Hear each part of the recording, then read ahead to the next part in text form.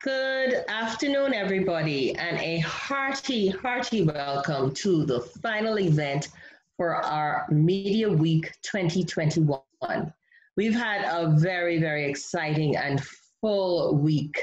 We started out on Monday with a panel discussion and featuring some of our graduates. Our moderator was the first graduate of our BA program, Kyle Joaquin, and we had other graduates who were on the panel, and that was quite an eventful evening. Then on Tuesday, we had Ty Chavez, Johnston Chavez, come, and she did a workshop in just marketing yourself. She talked about how to create, how to produce a reel and market yourself more digitally.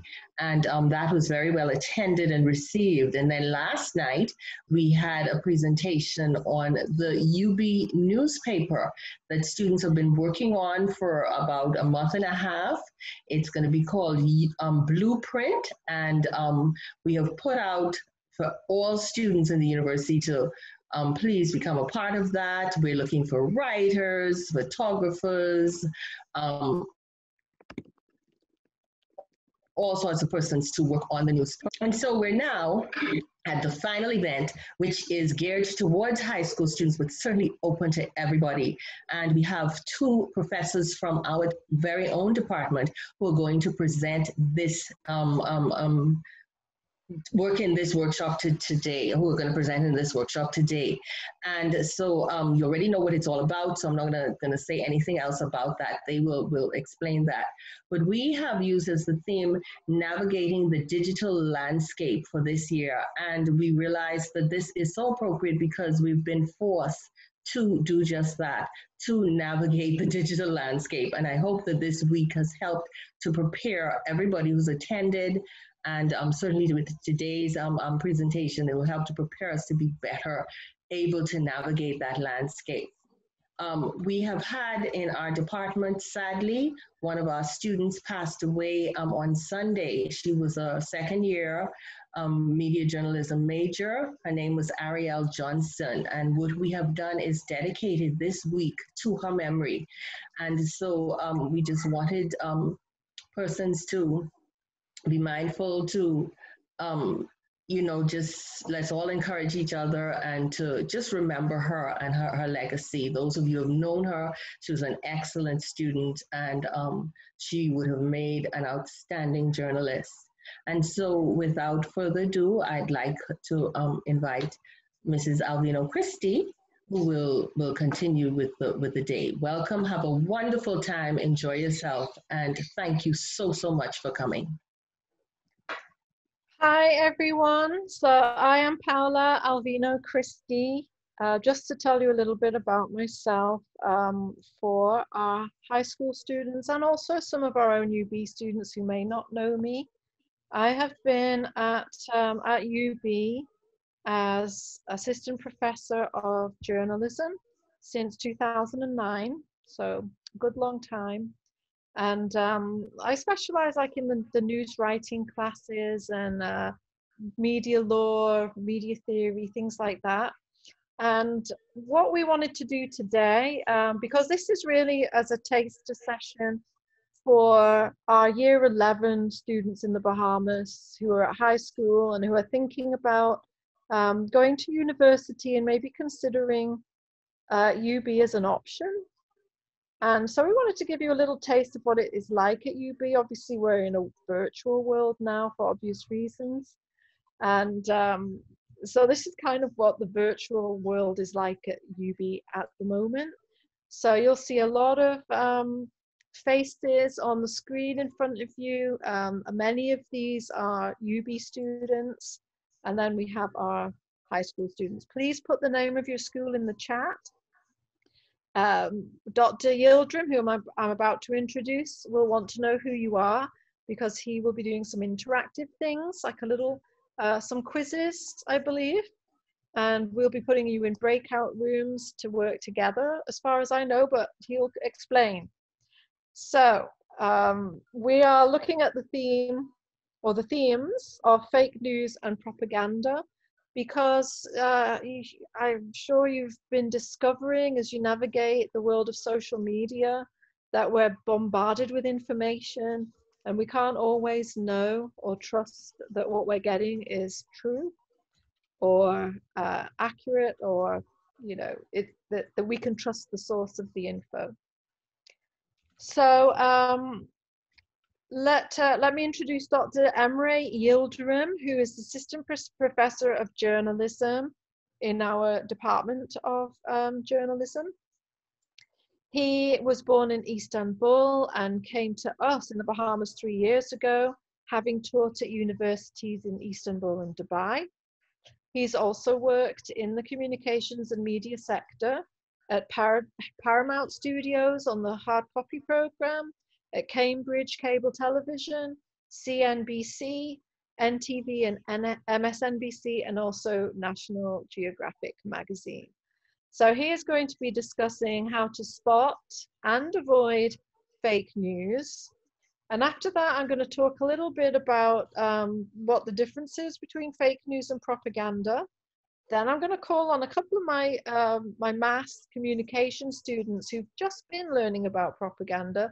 So they're going to share with you what they found out about it. And then I'll do another little presentation, and we're going to end with a short film which ties into the theme of what I wanted to talk about. Okay, so over to you, Dr. Yildirim. Thank you very much. That was a lovely introduction. And now I would like to share my screen to give you short information about fake news. Okay. This is an informative presentation, and at the same time, it has a workshop which we will be doing after this one.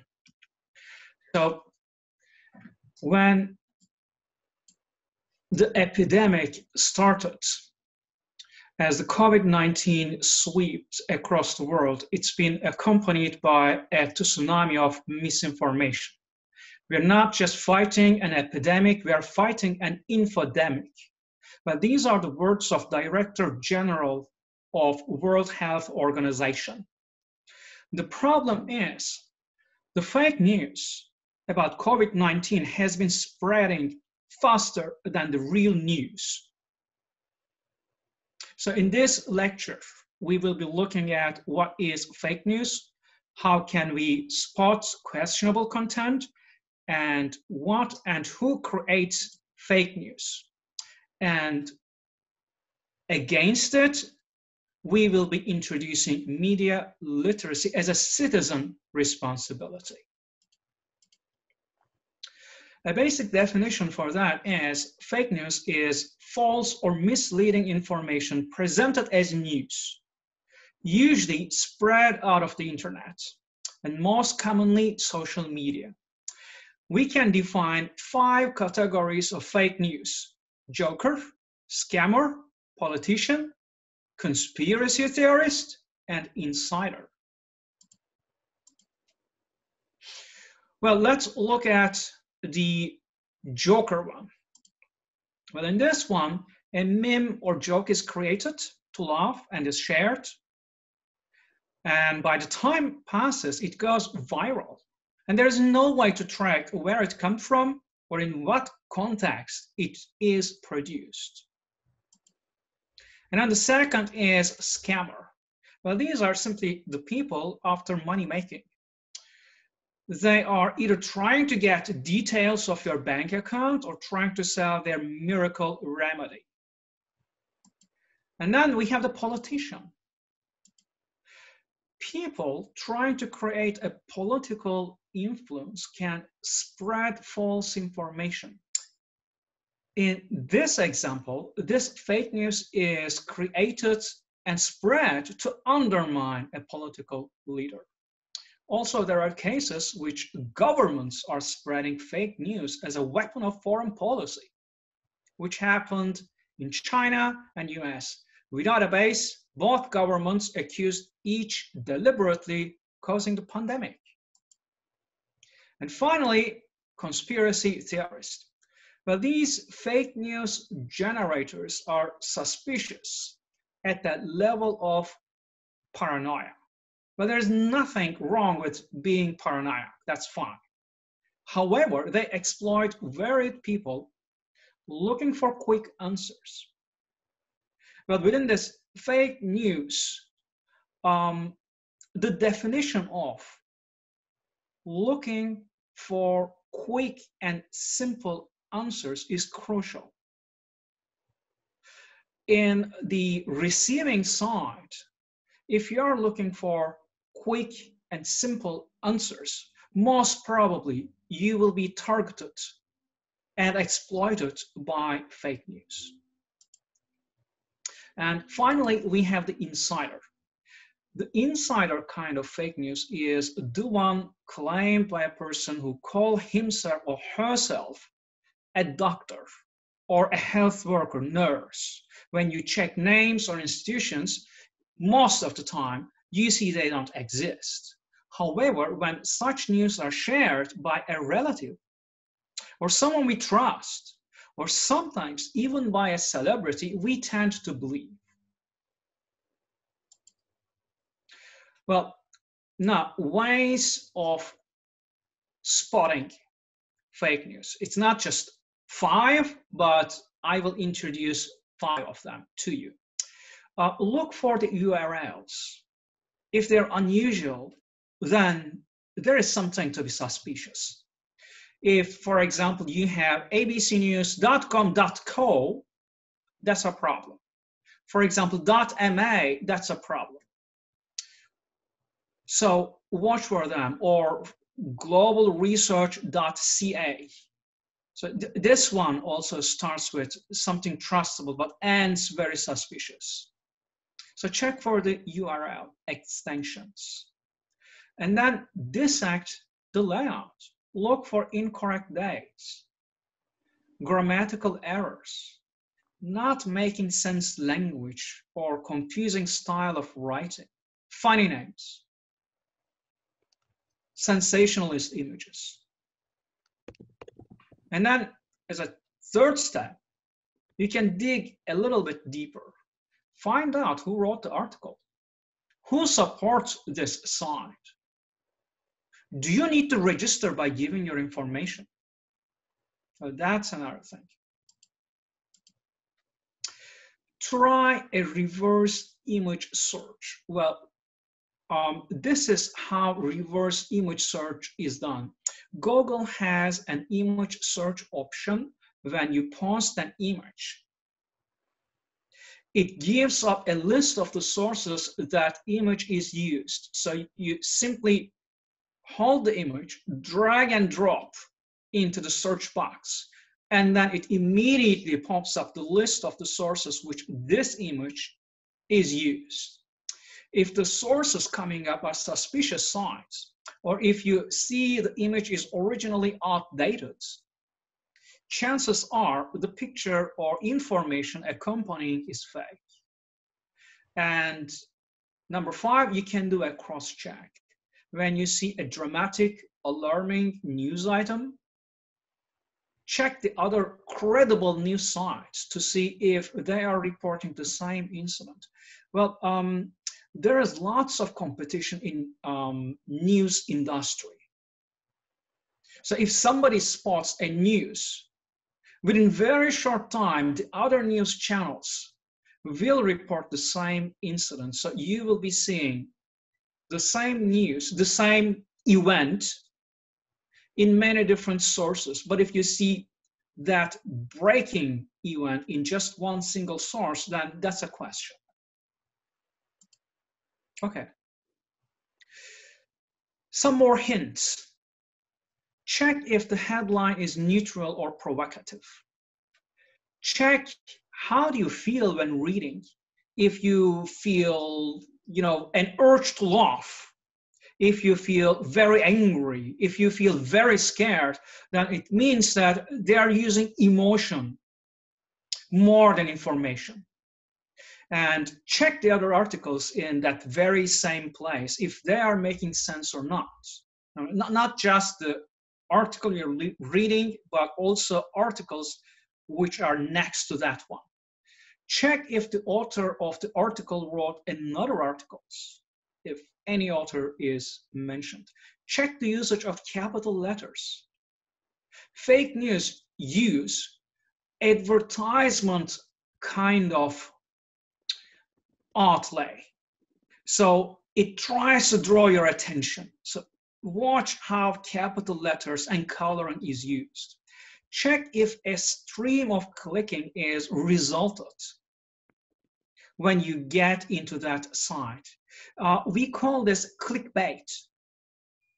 Suspicious and fake sites try to drag you into that specific space on the internet, and they want you to click on things.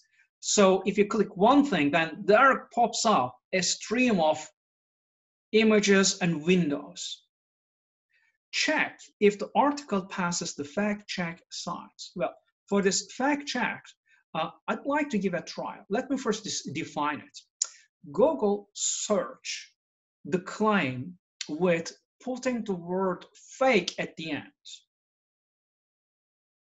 Or Google search the site with putting the word fake at the end. So here it is done. So Hubert Minnis, corona positive, fake. Hit enter. The first thing you get is false reports circulating. And the second entry you receive is another denial. So this immediately gives you if this is real or not.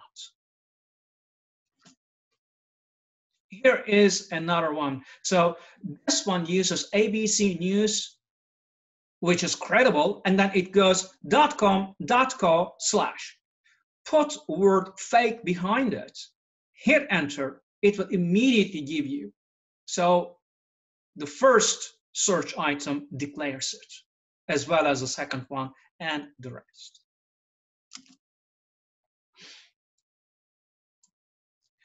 So what and who creates these fake news? When defining fake news, we also give a list of these people who create fake news. So to repeat it, joker, scammer, politician, conspiracy theorist, and insider. Well, keep these groups in mind because we are going to make a workshop of it. We are going to make a workshop of producing fake news so that we understand the mentality behind it.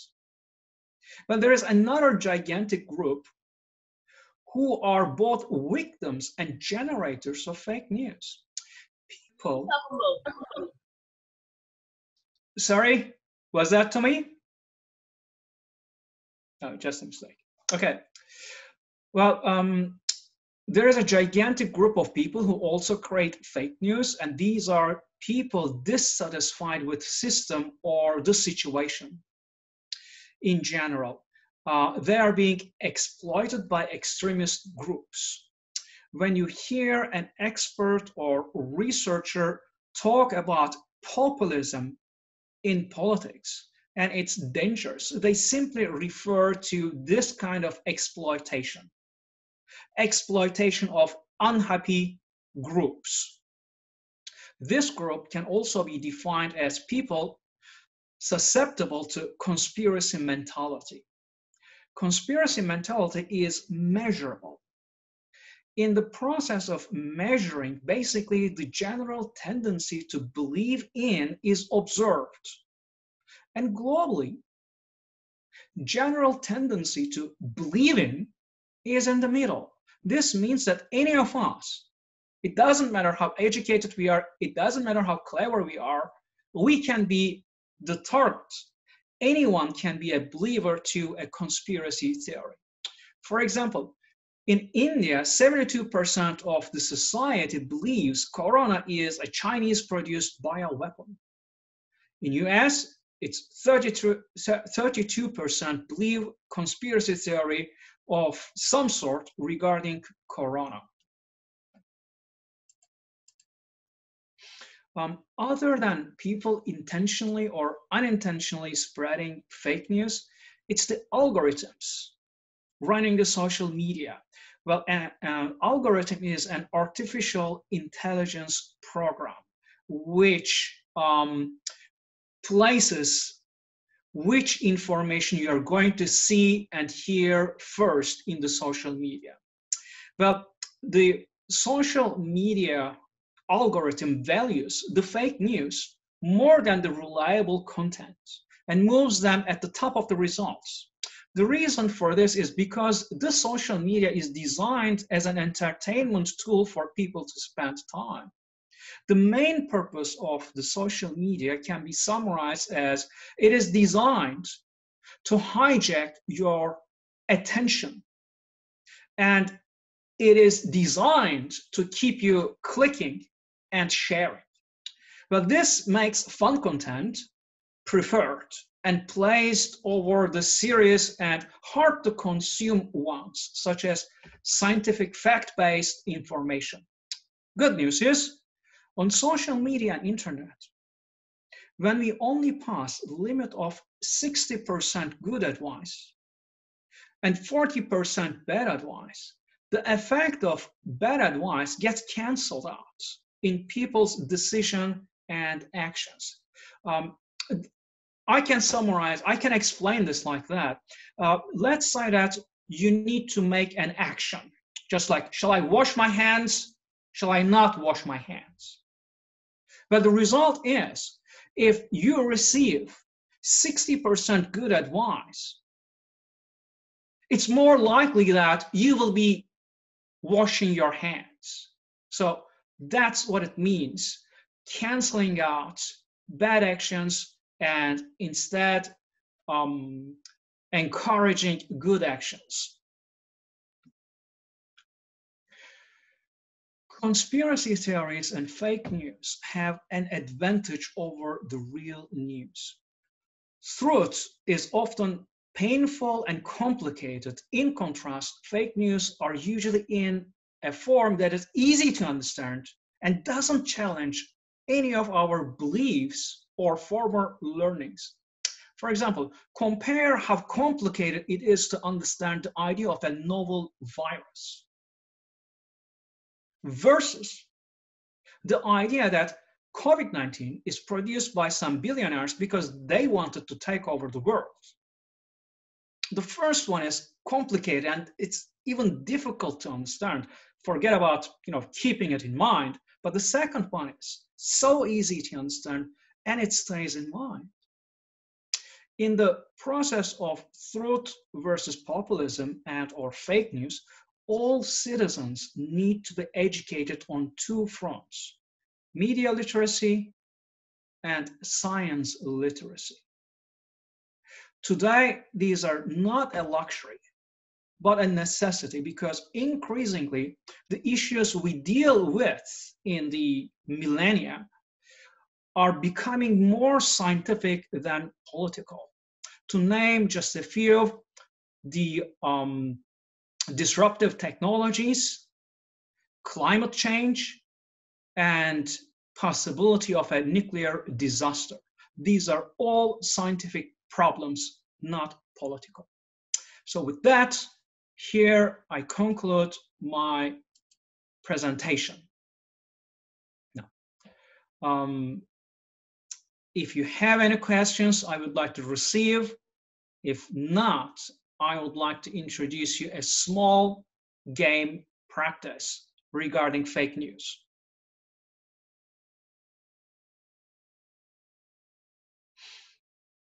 Well, in my classroom experience, usually when I say, do you have any question? Nobody talks, nobody says anything. If you have any question, just interrupt.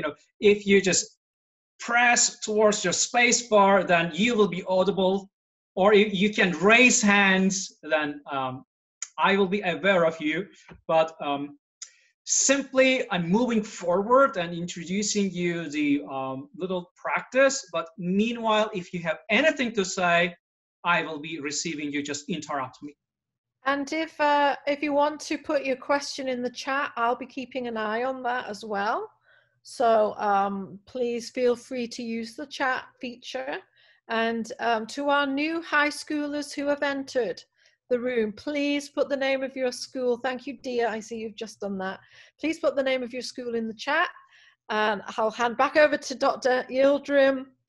Put your hand up, unmute your mic, or put your question in the chat. That would be great. Thanks. Hi, good afternoon. I just wanted to say the presentation was awesome so far. Oh, thank you very much.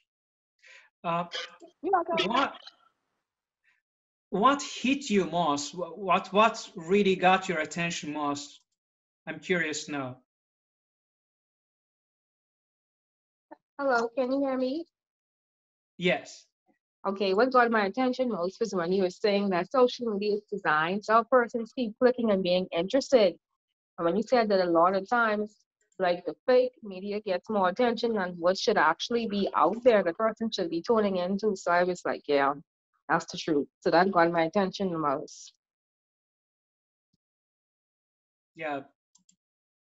Good point. Hey guys, I just wanted to say I really did appreciate the presentation so far also. And I learned something. I think of myself as a technically savvy guy, but I never had really thought to see how the reverse image search worked. And I definitely had to look it up again. And so I'm glad that you pointed it out. So yeah, I appreciate that. That was pretty cool. And Dr. Yildirim, Alexis Williams is asking, do you think that social media promotes or encourages fake news to be spread? At the moment, yes, it does. Social media has been criticized a long time, spreading fake news and information and even manipulation. But the thing is, they claim that they don't have the responsibility of the information being shared. Well, COM 150 students will be very, very familiar with that. If you are a service provider, just like BTC, you're not responsible of the content. If somebody calls you and somebody yells at you, BTC is not responsible of that. But if you are a content provider, on the other hand, you have a responsibility. Well, social media is a content provider, but they have been acting just as service provider.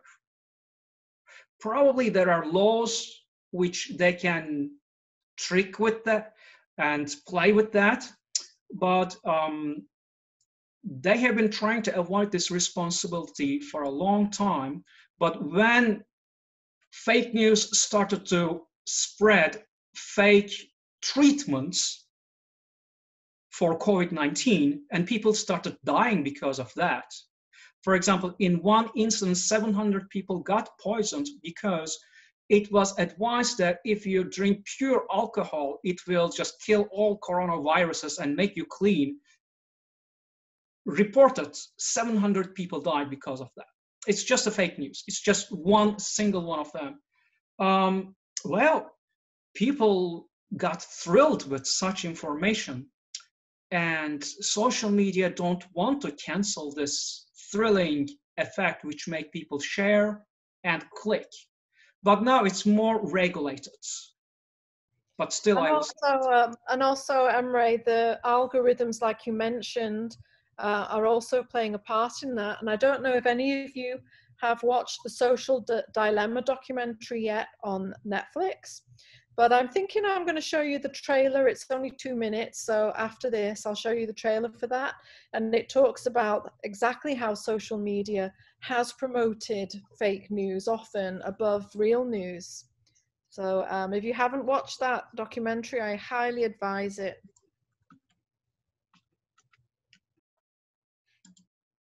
Yeah. I have a question.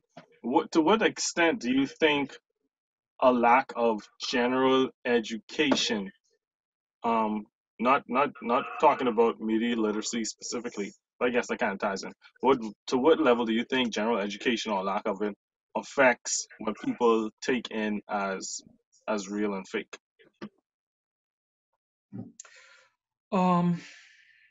I don't have certain figures. I'm sure there are lots of researchers about that. And I understand that it changes from country to country. But general education definitely affects it. To what level, I cannot say it. But if your surrounding, your society is more towards believing into conspiracy theories of any kind, of any subject, if you see accusing a group of people for the bad things happening in the country or in the society, the more it goes up, then the more open this society is for fake news. That's how I would observe if these people are susceptible for fake news or not.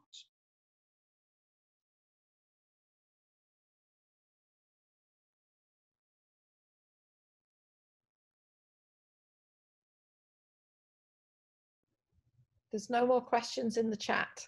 Yeah, silence. Okay, all right.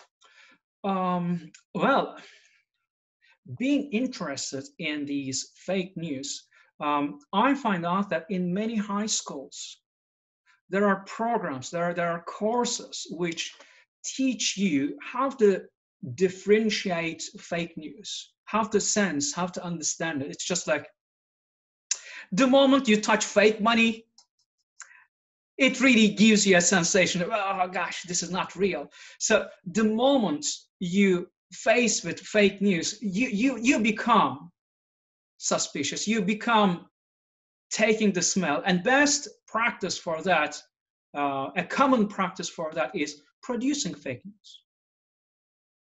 Well, let me introduce you some tools for high school. Okay, this is classtools.net, and they have this website which generates fake news. Well, the purpose here is you want this thing you produced to be shared or to be clicked, to be talked about. You just want this being shared by all your friends. So that's the strategy, that's the mentality you will be producing. Another one I like is this. There are lots of them, but these two are the most simple and straight to the idea. So what I want to play with you is, we are going to generate fake news. And when we generate our fake news, remember, we have 5 categories of that: joker, scammer, politician, conspiracy theorist, and insider. Try to produce one sample for each of these 5 categories. But now I am going to share these links with you in the chat section, so that you will possess the same fake news generating tool.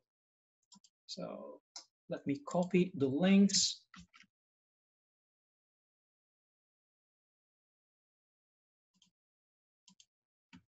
Here comes one.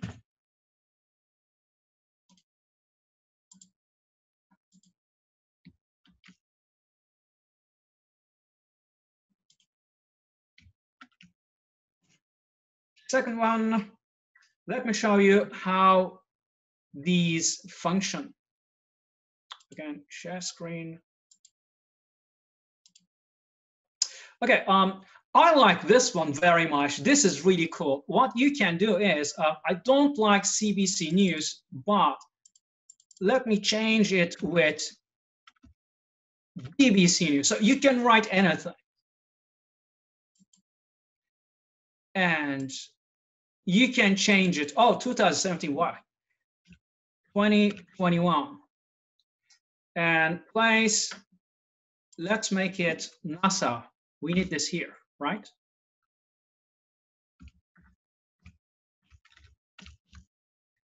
So you simply can change the information here wherever you want. But the problem is, this is not convincing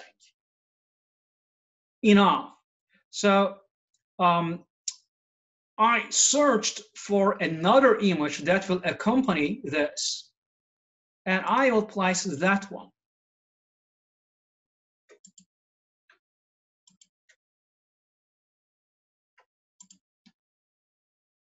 So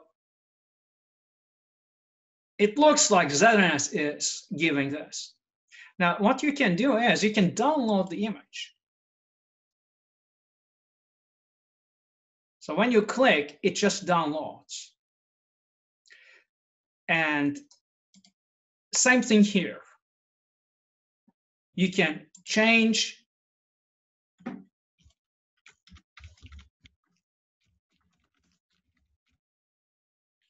and then you can also introduce an image for that.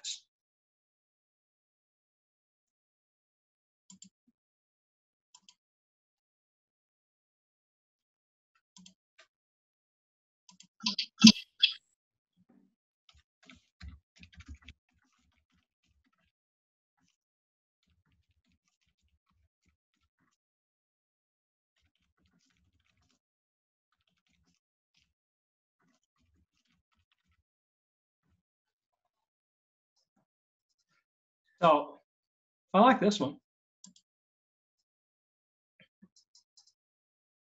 So what you do is you search your image and you try to create your own fake news and in 5 categories which I introduced you.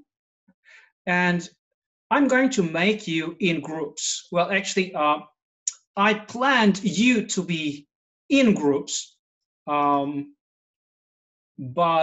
my chat room opening and grouping option is not active.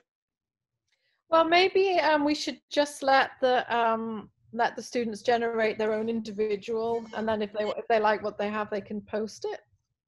Okay.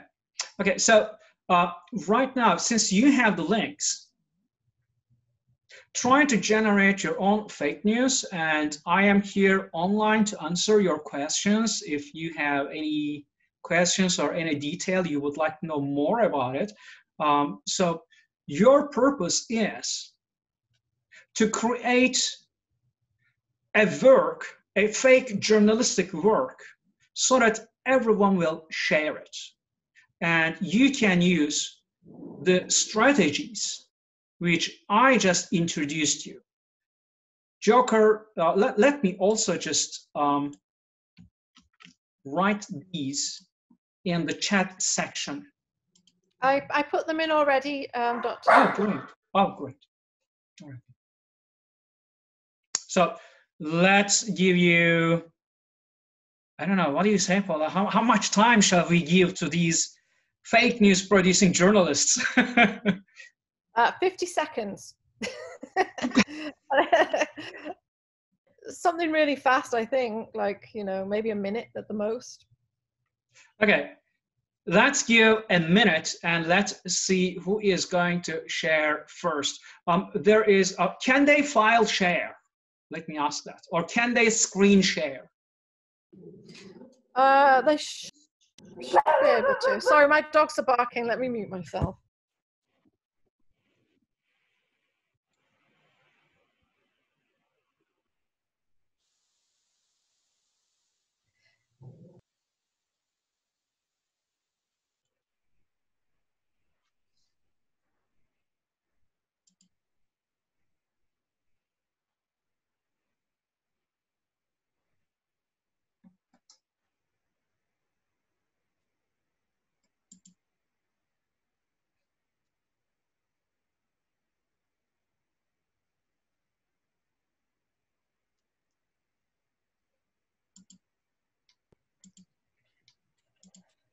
Okay, so is everybody aware what they're doing? You're all on the link now, putting in your headlines and generating your fake news.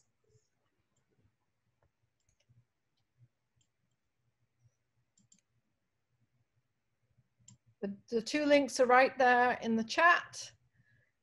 And then, Emre, what do you want to see that they've produced? The whole story or the headline, or what?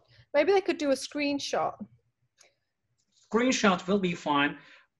In the end, the end product will be something like that. Let me share screen that one with you. This is one fake news which I produced and I downloaded to my laptop. Now I'm sharing the JPEG image with you. So the end product is going to be something like that. People would totally believe that.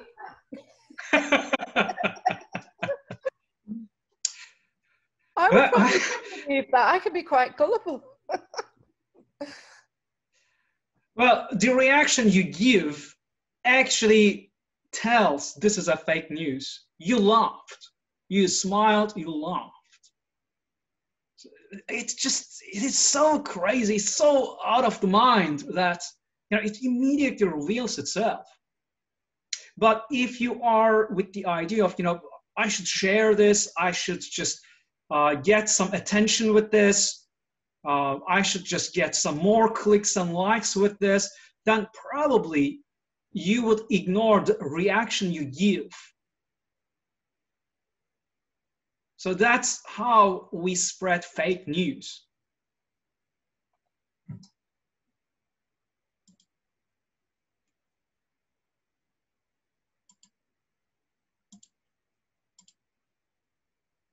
So do you think that we should move forward and then let the students come back with what they created afterwards, or should we wait for them? Maybe if a student was to let us know, are you working on it? Yeah, that's another problem on the online education. Guys, are you busy with? So is there, okay, Kasia says she is working on hers, and so is Alexis. So, I mean, what I could do is show that trailer I was going to show you while we wait for the others. Of course, if you're busy making your if you're busy making your fake news, you're not going to watch it. Well, let's wait for another minute or so that they won't be confused with producing and listening some information. Antonia says she's done. So Antonia. Wow, please go ahead, Antonia. I see it. I'm dying to see it. Antonia, are you able to I'm share? trying to get it too. I'm on my phone. So give me 1 second, please. Sure.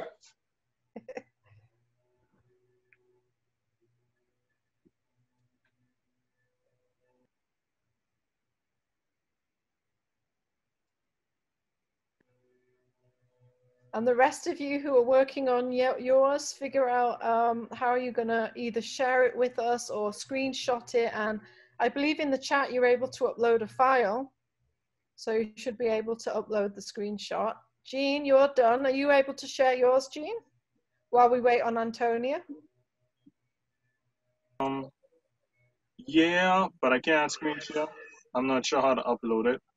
Yeah, I'm not sure either. So if you could unlock the screen share, I can share my screen. Oh, all right. Michelle Smith, are you here? I already made a co-host. Oh, she's right on the ball. Thank you. Okay, so Antonia and also Jean, you'd have to make Jean a co-host as well. Can you see it? Yeah, COVID-19 vaccine finger growth. So what, they grow an extra finger? You grow an extra finger. Due to the COVID-19 vaccine, many people have experienced the side effect of an extra finger.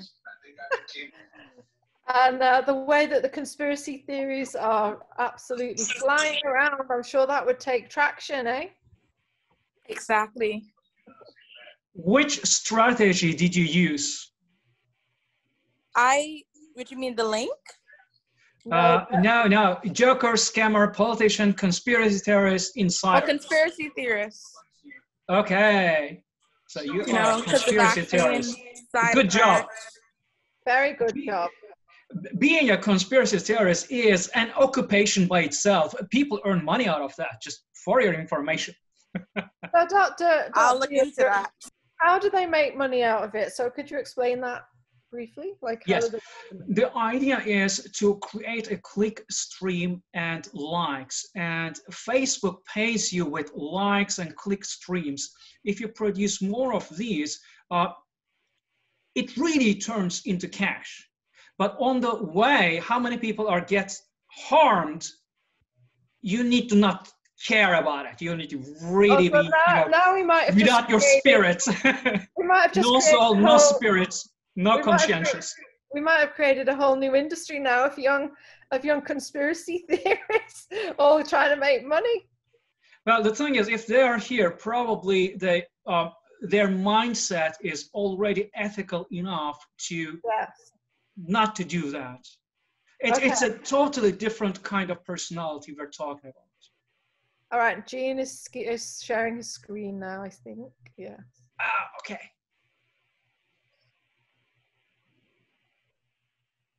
Getting rid of Brave. PLP, welcome back, Christy. Would everyone believe that? I think so. What do you say, Dr. Yildirim? I am wanting to know which strategy Gene used. Can you identify which one is that?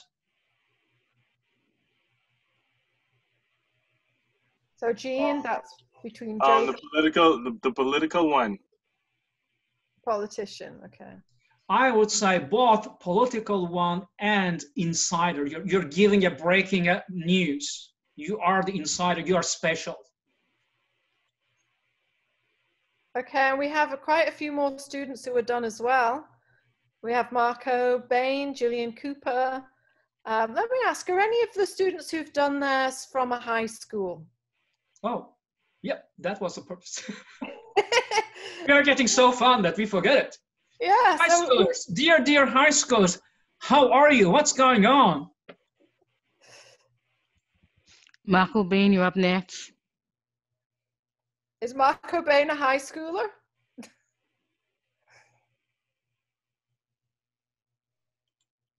All right. Oh, I like that.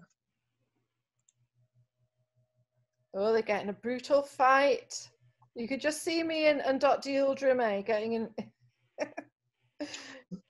Well, it looks like a Coliseum, so probably teachers are having some kind of, fight club or, gladiator kind of thrill in this setting. So what function is that? I use the conspiracy function, and yes, ma'am, I am actually from high school. You are not, or you are? I am. Oh, which high school are you from then, Marco? TV Bethel. Thank you. Yay! We have we've had our first submission from a high school student. Very, very good. Very good. And what is that? Isn't that building from UB campus? Yes, ma'am. Thought I recognized. So it's us who's doing that. It means us, basically. Yes. Nothing personal. I just thought it would be reasonable. Yeah, I think so. I'm curious. A bit of a joker as well.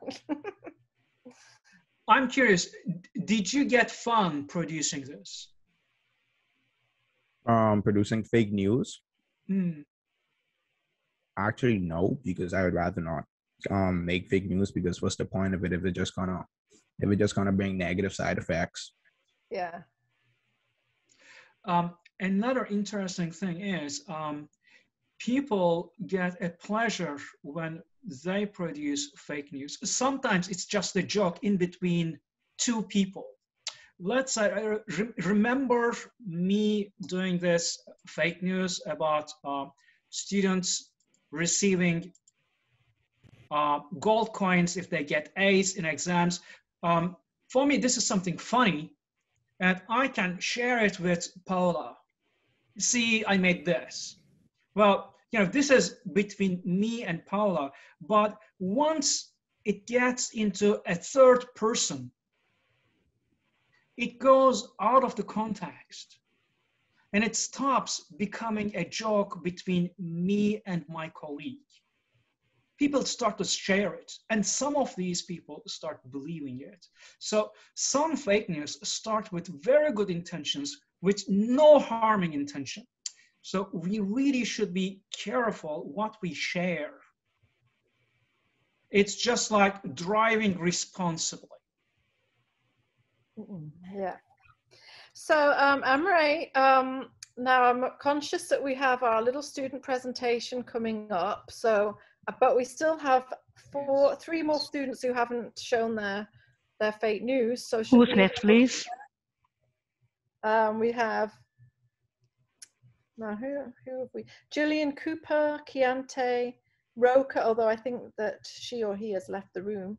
Kasia Evans, Alicia Ray. Kasia Evans. Yeah. She's co-host. Who else? Alicia Renee or Reen, I'm not sure how to say that. And Gillian Cooper. And also Brianna. Oh, I'm not sure if Brianna was saying she was finished or not. She just wrote a letter S, so I'm not sure what that means.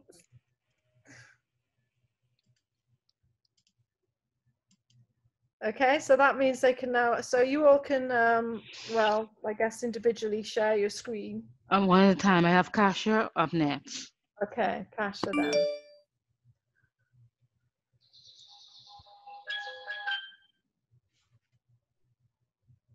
Corona vaccine kills many. Doctors are saying many patients died after receiving COVID vaccine. Who is this, Kasia? Are you from UB or from a high school?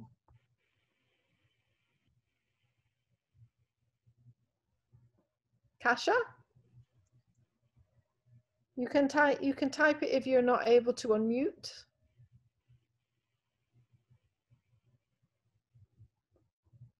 Okay, we're not sure. Ray, did you want to discuss what she put? Well, that's a very good example of. I couldn't unmute while I was sharing. Oh, that's good to know. Are you UB or high school? Yes, UB. Okay. Well, that's a very dramatic example of insiders and conspiracy theorists. So when I see that, I feel very scared. But the thing is, in human brain, there's a very primitive part. It's called amygdala. It's the place which is responsible of fight or flight response. It's very primitive, but it keeps us survival. So for example, if you have a fire, you don't discuss, shall I break the window? Is it against the law, or shall I be, very gentle? You just fly away from the danger. So when you see such kind of fake news, the thing is, logic shuts down. When logic shuts down, there is no definition of right, wrong, or judgment. So that's the idea of producing fake news and making them very concerned. You can direct them very easily. You can command them very easily when people are scared. And that was a very good example of scary news.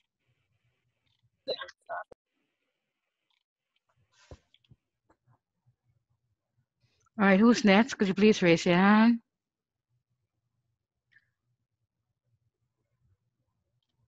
Gillian Cooper.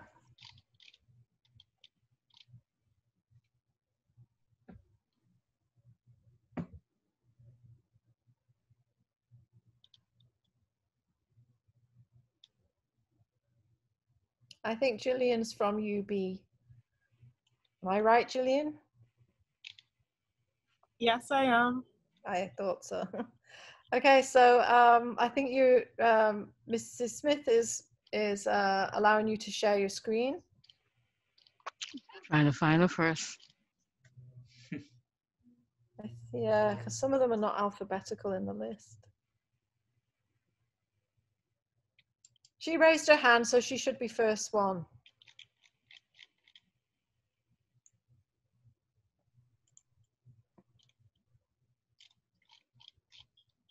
Oh, I see her. Go ahead, Julian.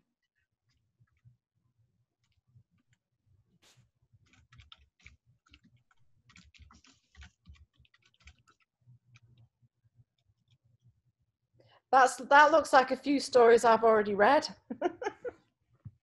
That's a common one. It is a common one, but I found it kind of funny because it was inside his presentation, and I'm taking microbiome this year, and we sort of discussed that. Okay. People So- take this very serious, this 5G thing. Yeah. So this is something, you know, you will find a very wide range of believers and followers if you go with this. So let me ask a question, Emre. So do you think that what is dismissed as fake news is always fake news? That's a very generalized question. I know. Without making a search, you cannot say it. Let's say that I received this news and I got really concerned about 5G and COVID relation. Well, what I should do is, I shouldn't share it immediately. I shouldn't talk about it immediately. What I should do is, well, let me go over this. I'm very disturbed about this one. I'm very concerned about this one. Let me see what's happening with this. Then I will immediately see lots of fake news and lots of information that these are fake news. So then this is an indication that, you know, something is wrong with this kind of reporting. If it goes like this, let's say that a research institute claiming that, well, we find a relationship between these two, then I should be, oh gosh, you know, it looks serious. If I see more of that, if I see it on WHO, World Health Organization website, then I say, well, this is not fake, this is real. So if I see that news in real science, then I say, you know, this is something. Yeah, and certainly, you know, like this past year particularly, it's been more and more difficult to identify the where you can get, you know, to the truth of a story often. And I have spent many hours and days and sometimes weeks actually trying to research things that people I know are genuinely concerned about. And so I've, you know, and you find yourself going deeper and deeper into research studies and science. And somebody commented on a Facebook post I made when I in fact, it was a post about the social dilemma. And somebody said, but if we have to become fact checkers ourselves, we do nothing but fact check, because there's the preponderance of fake news is so intense out there. So, you know, it sometimes isn't as easy as just going to a fact checker site. That's right. For this reason, there are some organizations which produce fact check algorithm and programs. Yeah. UK is specifically successful on that. They have this, I forgot the name of the group, but there are certain groups which fact check officials talking live. What happens is when you claim something, you know, this is happening and affecting this many people, the moment you sign, at that very moment, they check all government statistics institutes and websites and see if the data is correct or not in real time. These are limited, but until this becomes something daily routine in our news reading and receiving life, I think we need to be researchers. We do. Okay, so should we be moving on? It's now By all 3:08. means.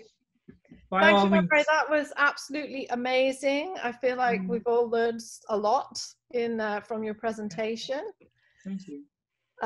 So what I wanted to ask everyone, and particularly now I know our UB students are going to know the answer, okay? So let me ask the high school students in the room.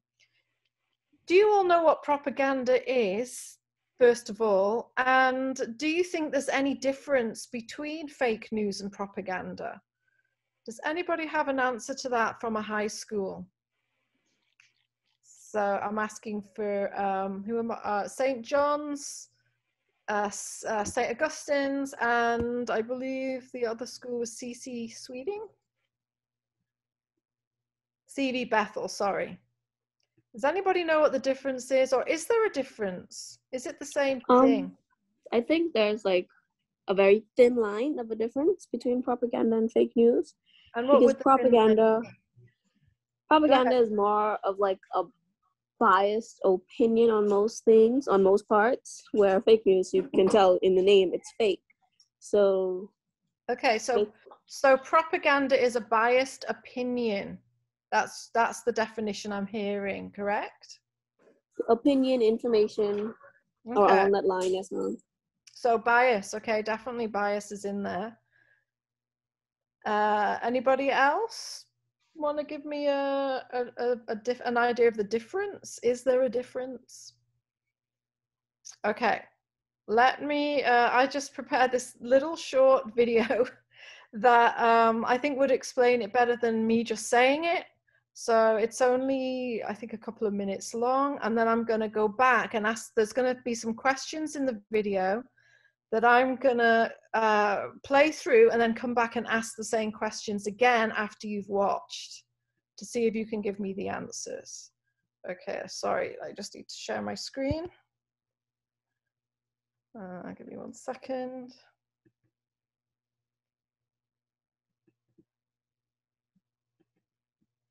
Oh, the host has disabled screen sharing. So, Michelle, are you still there? I think she's saying that she has stepped away from her desk. Michelle, are you there? Paula, can you send the link via? I think I'm sharing now. I think I've got it. Okay, so can you see? You are. You can see this picture, right? Okay, so I am going to go ahead and play this video.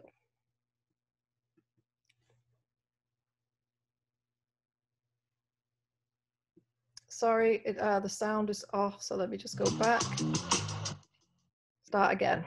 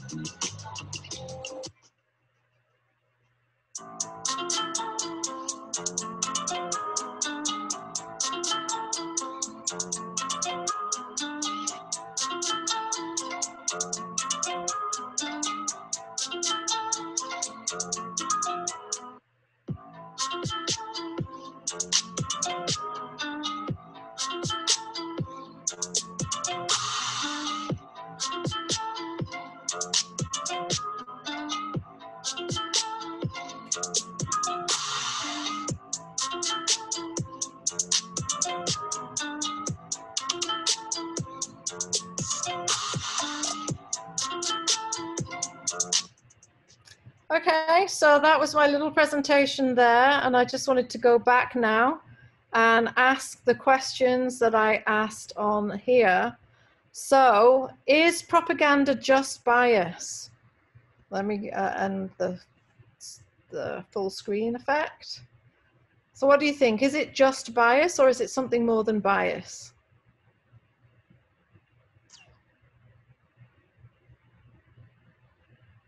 Looking for some responses.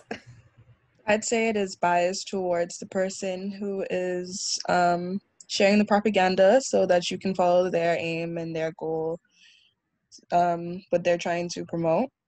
So how does that make it different from fake news then? Fake news is normally just to make money or to share information that's not true. It's not really to make you follow a goal or a person. Ray, would you agree with that? I would say yes. It's more consuming it very quickly that day, that very time. But propaganda has longer impact than that.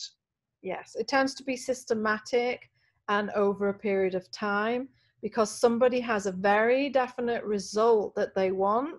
And that doesn't happen just with one viral message. It happens over a period of time. So the next question on here was, is fake news the same? So what is the difference between the two? And I think we just had a definition as to that. So what about the hope poster? I'm not even sure that Obama himself produced this poster, but we're just using it as an example. So this hope poster, is that fake news?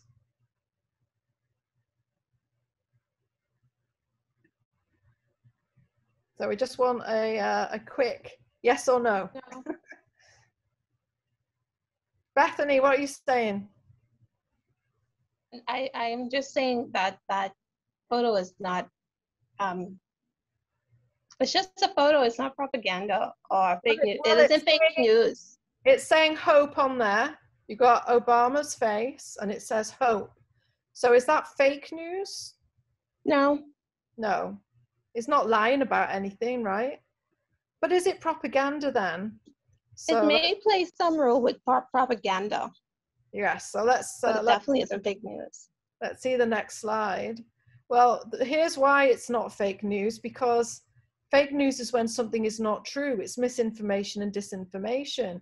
And it is not true to say that Obama didn't give hope. He did give hope to a lot of people. So that was actually true.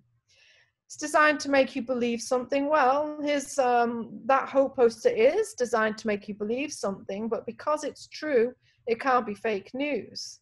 And it's not clickbait because, well, I guess it could be if people were sharing it, but not under the definition of what fake news is. So, but what about propaganda then? Well, they want you to believe, they want you to feel something. And that is a clear sign of propaganda is when they appeal to your emotions and you're made to feel a certain way that may actually have nothing to do with the truth, you know. The hope that you feel may have been displaced or misplaced. It's not necessarily true that people who thought they could hope felt that they got what they wanted. But because it is making you feel that way, it's therefore propaganda, because it's designed for a purpose, and the purpose is to get votes, right, for that person. So what is propaganda? It's what somebody in a position of power is deliberately doing with the information so that you think a certain way, so that you feel certain emotions, and so that you act. And it might simply be that you buy something, because all advertising, in a sense, is propaganda. In fact, the word PR, public relations, originally, the very first PR company by Edward Bernays in America was actually called propaganda. And he decided that the word was too negative, and so he came up with PR, which is public relations.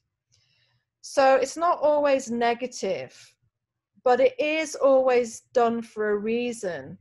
So it could be a positive reason. So I wanted you to think of some examples of positive propaganda.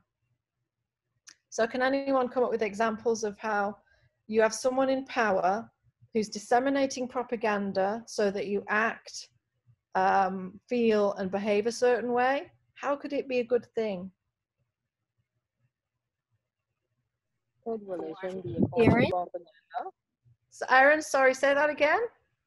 I was asking if could religion be a form of propaganda? Like when persons go around and they post up photos of the cross. Okay, now I'm having a problem hearing you. So you said, could what be a form of propaganda? Religion. Religion. Well, actually, the very first use of the word propaganda was by the Catholic religion, and it was the propaganda of the faith, I think was the name of the leaflets that they first came out with, or the propagation, sorry, of the faith, and it was to spread the Catholic faith all through the world. And so they would definitely have seen that as a good thing, as a positive thing, so they could get everybody on the same page to think the same way. Is all PR propaganda?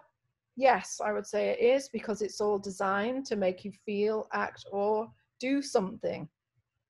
Is it negative propaganda? No, because not all propaganda is negative. So let's just go back. Other examples, what about education? Could education be a form of propaganda?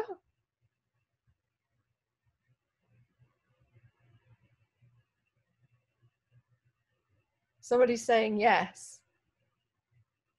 I think so too. My answer is yes. And why would you say yes to that? Because they try to make things famous, so you have to have an education to be successful. Well, that's something, that's actually something else you're talking about there. That's actually, when you say they, who is the they? So by they, I the could be government? more specific. I mean, like persons who have authority within the schools who actually benefit from schools enrolling. What about subjects? You know, like for instance, you know, certain subjects are taught a certain way. History. Yes, history has been said to be a kind of propaganda, because you isn't there a saying that history is told by the victor? Yeah, you're right. Right. So well, let me get back to the. What other examples could we have? What about the pandemic? We all need to be following the rules, right? We need to be social distancing. We need to be wearing masks. All of the other things that they're trying to persuade us to do. Isn't that a propaganda campaign? Professor Alvino, I have Go ahead, Jean. an example which goes exactly what you're saying now. There are some people who, well, there's one person in particular. I can't remember his name, so I mean, I'm mad that I can't. But he hypothesized that the entire school system that we kind of have now, it doesn't really prepare people for the things that we are doing in this day and time. And he was like, it was pretty much a system for, people to be programmed to work in the factory for your 8 hours. Don't ask too many questions. Do what you're told, and be happy about it. Yeah.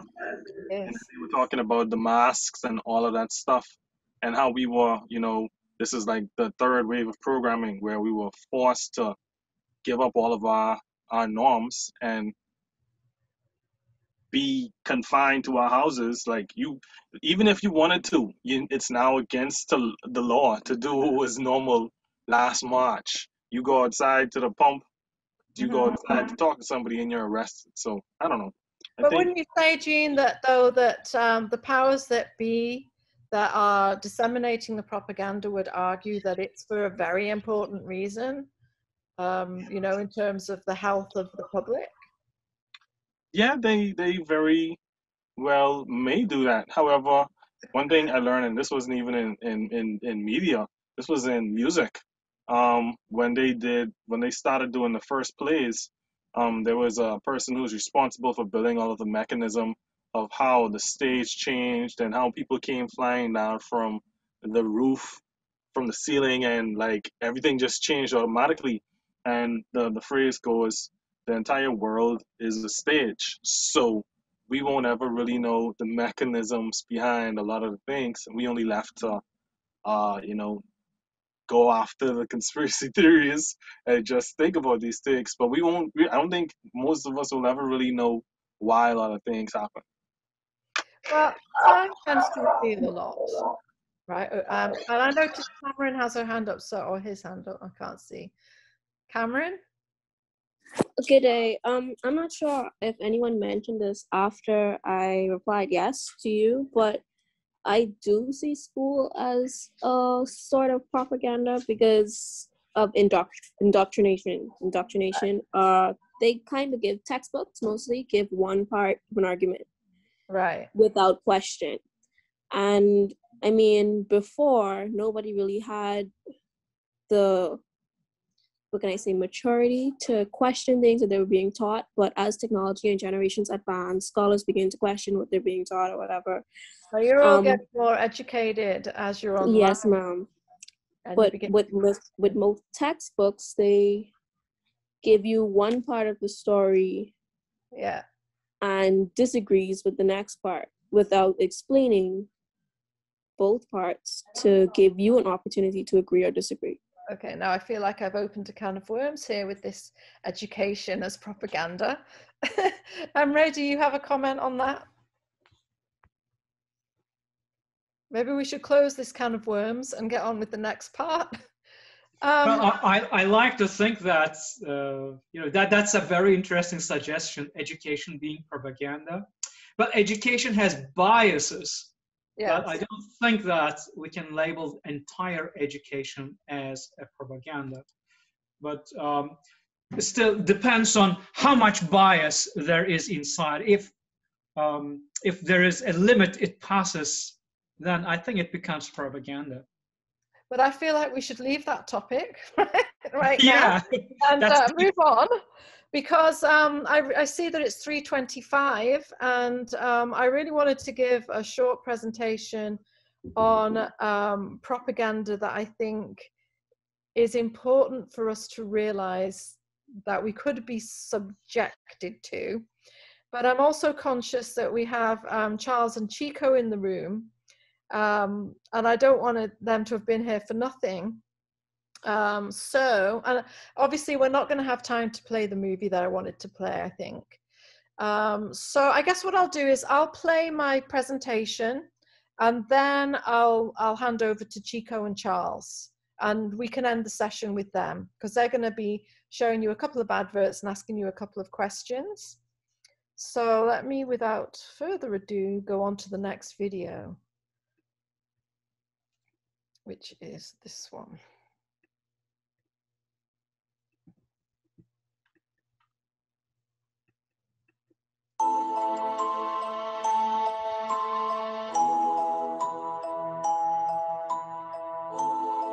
Oh, you need to share your screen. Okay, thank you, Emre. Thank you for telling me, because sometimes I go for 10 minutes and people don't tell me. All right, I'm sharing my screen now. I'm gonna start again.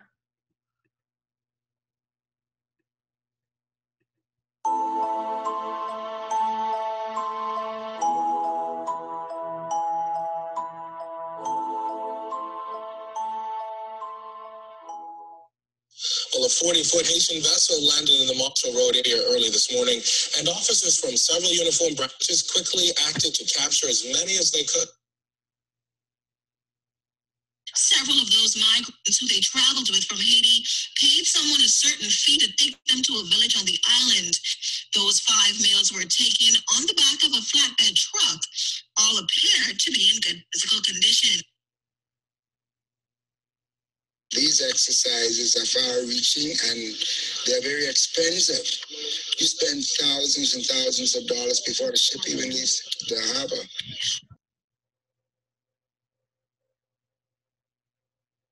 Where in this house, police officers found what is believed to be a more illegal.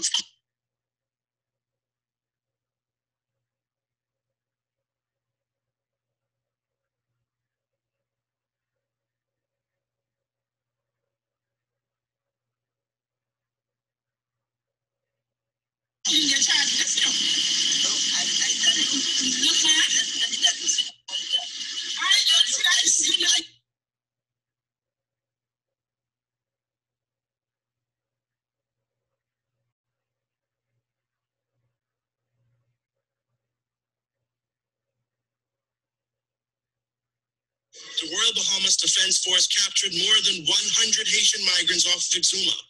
The migrants were apprehended this morning with more set to arrive in the capital. Officers are being sure to keep some distance between the media and the migrants, as there are some fears that some of those migrants may be some of those escaped prisoners. The 87 males, 24 females, and 3 children joined 113 immigrants sent back on Saturday. That group included 108 males, 4 females, and a child. Foreign Affairs Minister Fred Mitchell says government is looking to conclude a Bahamas-Haiti accord, which may help stem the seemingly unending flow of illegal migrants from Haiti to the Bahamas.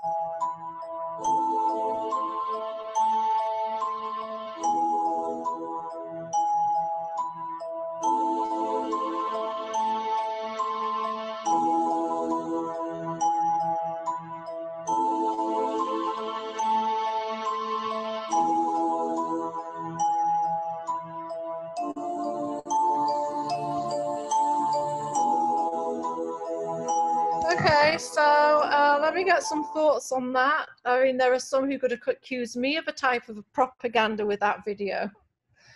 What were your thoughts having watched that? Jean, you're saying many won't want to have this conversation. Why do you say that? Because I mean, it is what it is. We live in the society we do, and I point it out all the time. You know, it's kind of weird that people would have gone through a process where their ancestors would have faced slavery and colonization, but there seems to be some, I don't even know what to call it. There's a sense of xenophobia in there, a sense of hate for people who really and truly are distant cousins of yours. If we look at it as history lays it out, we just were, boat rides separated and dropped off in different regions of the Caribbean. I don't know, but it's funny. I actually used this. We had a class on this in media theory and analysis just before this, and this was the example that I used. So it was kind of funny to see that laid out. I would really love this presentation. Side note, Metro. You'd really love this presentation. What? No, I'm saying I would like a copy of it. I like to get. I see. Yeah, I probably am going to put it in. Not sure. Okay, so how does it relate to what we're talking about? Because not all information coming from the media, how do I put this, is, help me out, Emery, what am I trying to say here? You see, ZNS is doing a job, right? They're reporting on a problem, which is the immigration problem. And there's a certain way with news that you are constrained by. You have to present the news as it is, which is you have all of these illegal immigrants. However, when you get nothing but that, so I did at the time I was doing a study of representation of Haitians, and I looked at something like 2 years worth of ZNS news reports, and of 100 stories, something like 90 of them were purely along the lines of what you saw. There was nothing else but that. No stories about positive things Haitians have done in the community or anything. And then, of course, the government shortly after that produced this new policy, which was very tough in terms of the way they clamped down on immigration, came in for a lot of international criticism. So it makes you wonder if ZNS is the mouthpiece of the government. Was that, was there some purpose to it? I would say the real problem is journalists need to make lots of decisions very quickly. Yeah. So it doesn't matter how much ethical background you have a story and you have to grab it, finish it, and just prepare it ready for the next news hour. And at the same time, it has to be something consumable within the society. Yeah. So if you have all these people lining up here, and if you start showing images that would question how we treat these people, how we do something, then it will cause some kind of controversial. And you want your news to be up there and smoothly consumed. So are you going to challenge anything, or are you going to just support what is the initial belief is? You mean the belief of society and culture? Yes. So we're supporting the dominant ideology and maintaining the status quo in the media. I would say that's the safest thing to do if you want to smoothly continue your job. So it's a very, very personal decision. I'm sure those people who are filming these feel awkward. People are just hurdled at the back of a truck, and you're referring them like cattle. Yeah. Definitely something just, spikes up. But are you going to follow that disturbing feeling, disturbing sensation to your fellow human being? Or are you just simply ignore it and save the day? So it becomes very personal decision. So the other thing I'd wanted to show, which we don't have time for, unfortunately, unless people wanted to stay on, was the opposite side of the coin, where the media can actually help to raise awareness and to show the other side of the story. And so that's what the short film I was going to show was Passage by Kareem Mortimer, where he actually looks at the plight of Haitians who come over here, what they go through to come, and not so much the reasons why, but just the journey it involves, and if they choose to go through that journey, things must be very bad where they're coming from. So there's a reason for them coming here, but we don't really have time for that. So I think we need to press on and move on to the presentation by Chico and Charles, if you're both still here. Yes. Okay, so just to introduce, these two are UB students. They're in my Com 150 class, and we just finished doing propaganda a couple of weeks ago, I believe it was. And so I just wanted to, because this is for our high school students, to get a taste of UB. So I wanted you to sort of interact with two of our students and see what they have to say about propaganda. And let me just unshare my screen. Thank you, Emre. I think I stopped now. Okay, so you can go ahead, Chico, and share yours.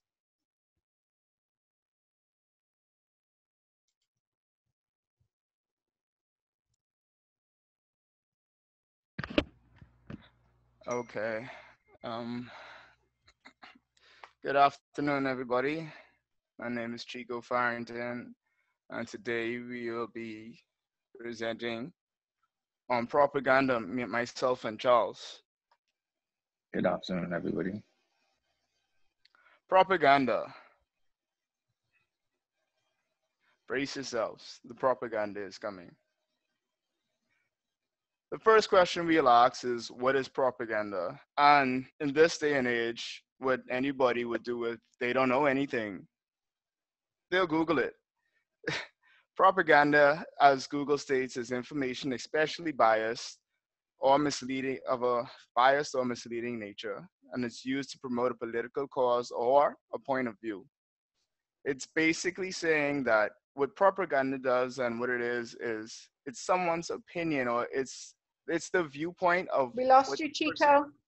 Pardon? Hello? Yeah, you're back. Okay, sorry. What it's saying is propaganda is basically just the viewpoint of the presenter. It's their biased opinion, be that something political or something a fact. It's something that they're presenting to you, and it's coming based off their viewpoints, anything that they feel and how they want you to feel about it. But in regards to propaganda, it's not necessarily as what we just discussed in terms of fake news. Propaganda actually has a few techniques to it. And today, in this day and age, we can say memes are basically the propaganda of today. They're the modern day style of propaganda that is used to reach the youths or just the new generation of people that is more accessible, as in terms of it's not to say a poster as with propaganda used to be a poster or an ad that would be posted in the radio or on a television show. So a lot of people think that propaganda, the mass media, and the government are all in cahoots and they're all just the same thing. So that's why you have a lot of things where conspiracy theorists, they tend to say just about everything is propaganda. That's all they believe. So in terms of the techniques of propaganda, we have quite a few.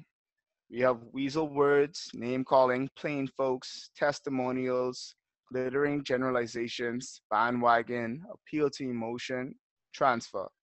There are multiple ones more than this, and we will only get into 4 of them. The first being appeal to emotion. Okay, so appeal to emotion. So this is a technique that we all should be familiar with, but we're just doing this presentation to help you guys identify it. So this technique focuses on manipulating the emotions of viewers in order to achieve what they want, and they being the propagandists. So they employ music, pictures, and tone of voice in order to contribute in provoking an emotional response in their viewers. And of course, video as well. So I'm pretty sure many of you have seen commercials like with the animals or with the starving children, and then they play this very sad music. You see the children, like the one in the background, looking very hungry and distressed. So all of this is in an attempt to get you to make monetary contributions toward the cause that they have in mind. And also with appeal to emotion, with propaganda, it's not necessarily for a bad reason. So whatever it is that they're trying to achieve, it doesn't necessarily have to be a bad reason. And also with appeal to emotion, often you would wonder like why you did that later, because obviously emotions interfere with your logic. So let's say, for example, if they make the opportunity available where you could contribute, let's say $100 or $200 or any extreme amount, and you may have a responsibility that you have to live up to, but just because of your emotions and you're in that moment, you decide to say, okay, well, they probably need it more and I'll just make up for it later. But then afterwards, you're stressed out thinking that you don't know where you're gonna replace that money from. So that's appeal to emotion.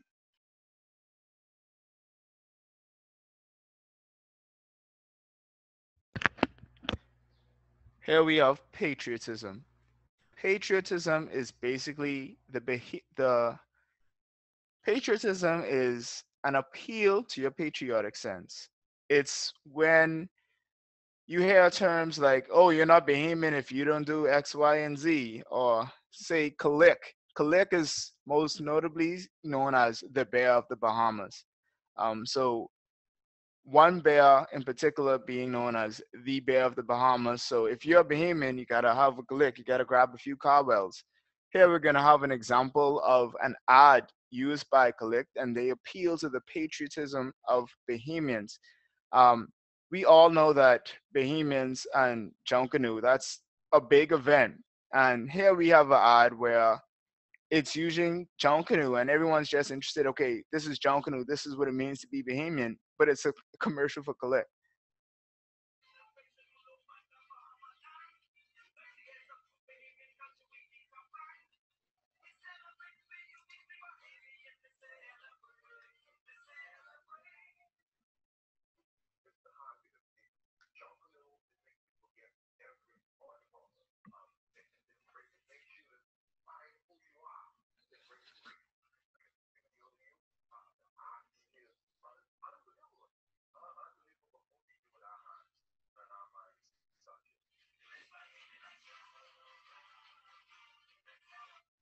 Yeah.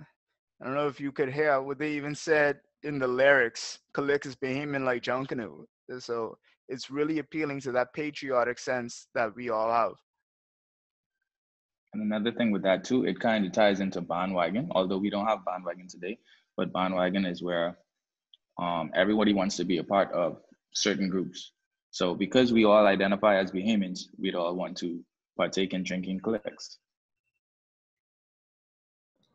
And let's not talk about whether Kalik actually is Bahamian. That's another topic.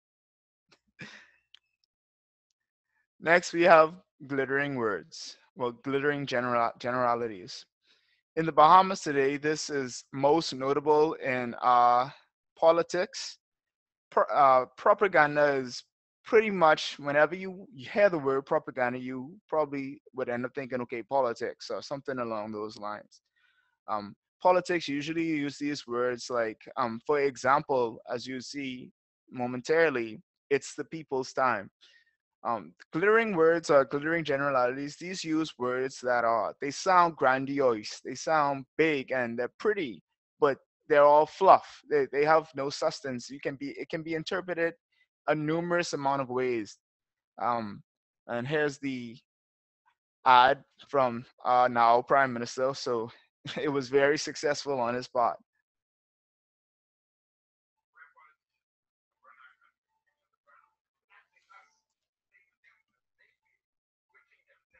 I don't know what's going on with the sound, Chico, but we can't hear that.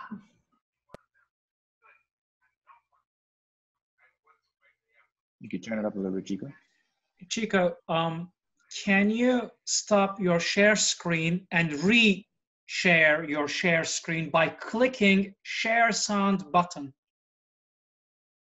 Probably that's the problem. Did the sound not play? It played, the but sound it's was low. very faint. Okay.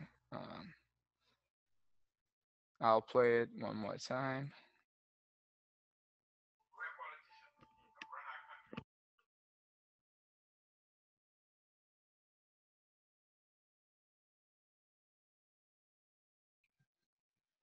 Okay, so while Chico's working on that. So I think it's because you didn't check share sound option when you are sharing your screen. Stop sharing your screen. And when you reshare, check share sound option. Okay. There's a little box to click.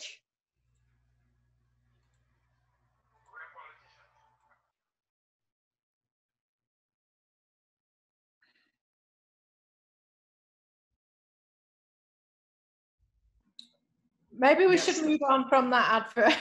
I think. All right. I think we could probably get the point with that one. Yeah.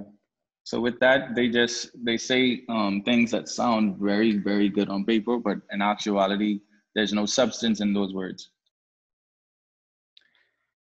In the next slide, we have one of our most famous characters here in the Bahamas, the singing bishop, Lawrence Rowe. Here, he's giving one of his testimonies in terms of Bamboo Shack, one of our great restaurants. I hope the sound plays for this one a little bit better.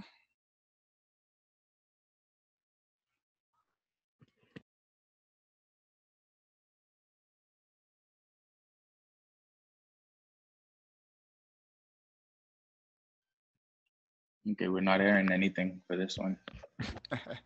Okay, well, I'll act it out for you. Basically, he was describing how wonderful this Bamboo Shack that he has tastes. And this is their Valentine's, well, as he called it, their Valentine's special. Um, this is a testimonial. It's a type of technique used in propaganda where they have a famous person or a figure that people can identify with, and they promote a product and they give their testimony on how they feel about the product in order to get people to buy it. So I want to ask you guys, what do you think are ways in which these forms and these techniques of propaganda are used here today in the Bahamas? We have weasel words, name calling, and I want you to use your interpretation from what you think it means and to give an example of that.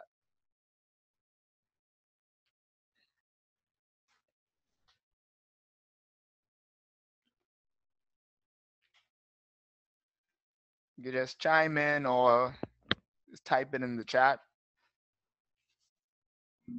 I think a lot of the times we use the bandwagon. Can you Yeah, give me an bandwagon example? is a good one. Because I feel like it covers so many of the other ones. Like you said, the patriotism bandwagon can be seen in that one. And I think within the testimonial bandwagon can be seen in that one as well. So I just think we want to hop on the train that we see the famous people doing, you know?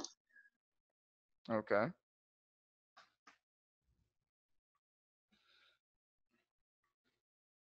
Anybody else? There's no wrong answer.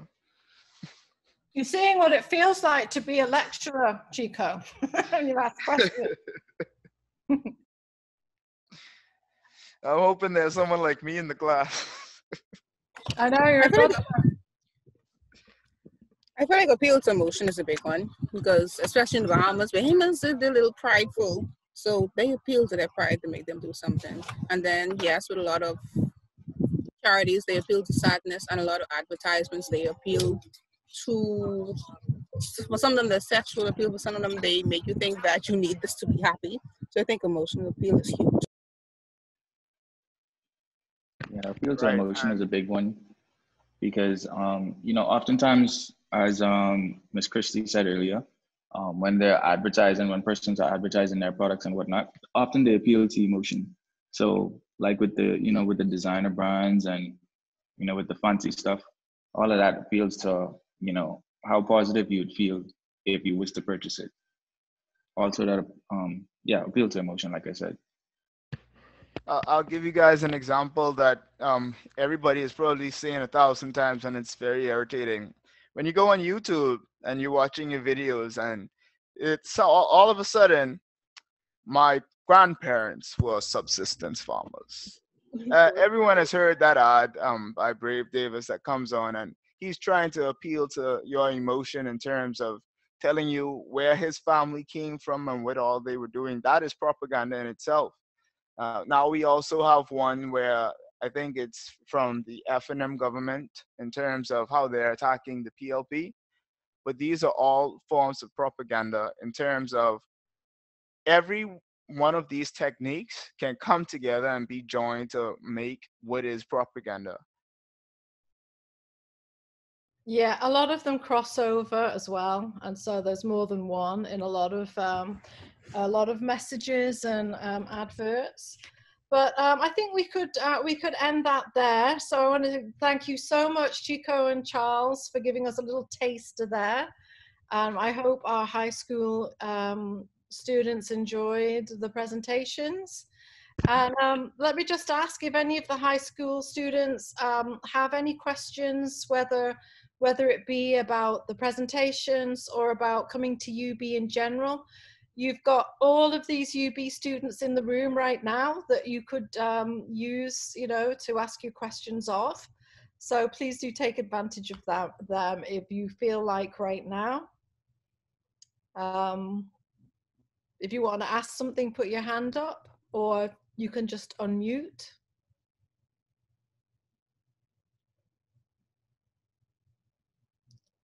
Okay, so otherwise, if nobody would like to say anything further, I guess we could end the presentation there.